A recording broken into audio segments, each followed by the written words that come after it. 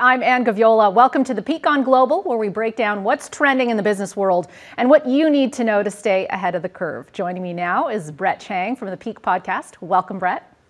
Hey, Anne, great to be with you as always. Okay, let's talk about the U.S. economy, which has now dipped for 2 quarters in a row.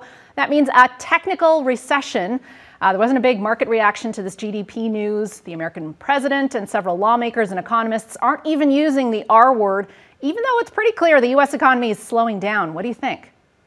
Well, there's a big debate going on right now about whether or not the U.S. is in recession. And it kind of shows you the complexity of the whole situation, that nobody can really come to a consensus as to whether or not they're actually in this period of negative growth. Now, you're right. The technical definition is that it's 2 quarters of consecutive negative growth, and we're seeing that right now. But what complicates it is that there's also other factors that economists take into consideration when defining an economic period of recession. And that's things like job growth and its household spending. And we're not seeing the same impacts on that side of the economy that you would normally see in a recession. So we're in a bit of a stalemate here where no one can really agree.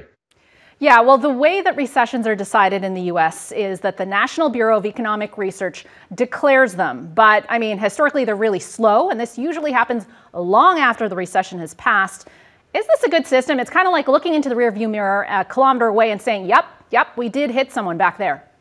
Well, it depends who you're talking to. So if you're a politician, this is a great system because it means that you can go into, for Joe Biden, the upcoming midterms and continue to claim that the U.S. is not in a recession and say that the economy is fine. And so for you, this works out really well. But if you're on the industry side and you're actually looking to plan your business for what's to come, then this is not the ideal system because you would love to have that immediate indicator that we are in a recession and you can make the appropriate adjustments to ensure that you can get through this difficult period. Final thing before we let go of this, our topic, with our economies so intertwined, the U.S. is our largest trading partner. If the U.S. is in the midst of, the start of a slowdown already, can Canada really be far behind? Well, you're absolutely right, Anne, that the U.S. is our largest trading partner and we rely on them for a lot. But most importantly, a lot of businesses rely on them as clients, as partners, as customers. And so if the U.S. does slow down, you're going to see a pullback in that spending, and that's really going to hit the Canadian economy. You're already seeing the impacts of a strong U.S. dollar as well, which is hurting us. And that could be a leading indicator for where the Canadian economy is heading. Okay, let's switch gears a little bit, talk about Meta's first ever revenue decline. This, of course, is the parent company of Facebook, Instagram, WhatsApp. This is a story of decreasing digital ad spend. It's impacted rivals Twitter and Google too. What do you think?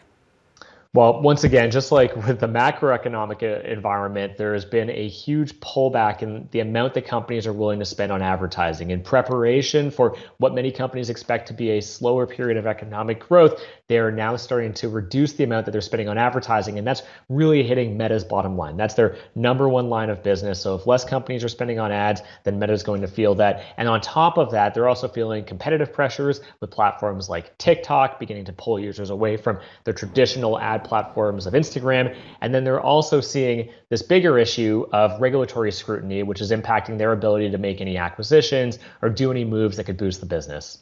Yeah, TikTok is basically breathing down their neck in a new and more intense kind of way.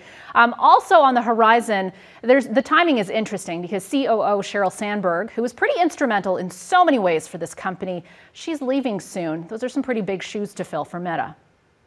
Well, she was the real driver of the advertising business. You have to remember that when Mark Zuckerberg was building Facebook, which is what it was called at the time, that he was really the technical component. He built this incredible platform that people love to use. And Sheryl Sandberg came in and she really was the force behind the business side of the company. And that's generating revenue through ads and optimizing the platform and making it this go-to channel for millions of marketers and companies around the world. Now, as she leaves, it's going to be big shoes to fill, as you mentioned, and we'll have to keep an eye on who that might be. But there really needs to be somebody on that business side. I think that's what investors are looking for, which is another reason why they're so skittish around the stock. That's right, because stocks are forward-looking. I remember, fun fact, kind of in 2013, visiting the Facebook headquarters in Menlo Park, I believe. And the big question back then was, will Facebook be able to monetize mobile? And I guess the answer is yes in spades. Okay, they sure final did. Topic. They sure did, right? Shopify said it made a mistake. It went all in on e-commerce, and now it's saying it got it wrong. The Canadian company's CEO announced the need to lay off 10% of its workforce because the company misjudged the growth of e-commerce, which works out to a lot of people, Brett. I think there's a common theme here in all of these topics that we're talking about, which these lagging indicators. And so what was happening at the time, and you have to put yourself back into 2020 lockdown, is that as people were at home and they had more disposable income, they were turning to e-commerce to just buy a bunch of things. And that was their kind of form of entertainment at the time, since they didn't have to go out and get expensive dinners, go on vacations. And so they were just buying a lot of stuff. And so you saw this massive spike in adoption of e-commerce, and Shopify thought that this was going to be a long-term proposition, that this is going to be the future and that it was only going to go up from here. And so they hired a bunch of people to accommodate for that expected growth. Unfortunately, that's not what happened. Sure, e-commerce adoption did spike, but it's also been in decline recently as people expectedly have gotten back out into the world. And so they're having to now slow down as a result of that. And they really made a bet and they got it wrong. I think it's good of them to be honest about it. But the tough thing is that the 10% of employees, which is about 1,000 employees that they're cutting, that's primarily going to be here in Canada. So it is a significant job loss for us collectively.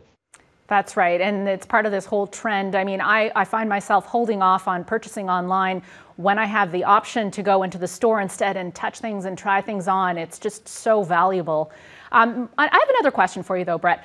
Is this just kind of a Shopify strategic miscalculation, or is it part of a broader tech right-sizing or readjustment? And I don't want to get too much into the corporate jargon because we are talking about cutting people's jobs and their livelihoods.